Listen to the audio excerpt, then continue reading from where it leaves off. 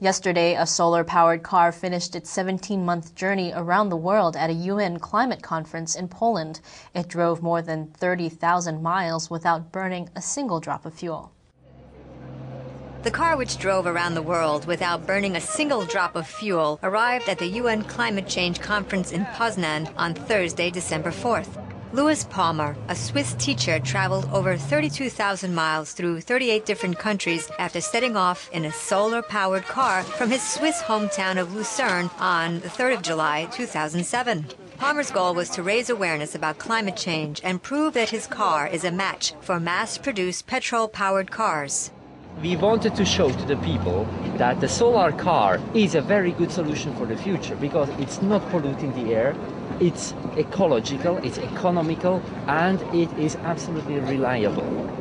The car is 30 feet long, including the trailer, and weighs 1,500 pounds.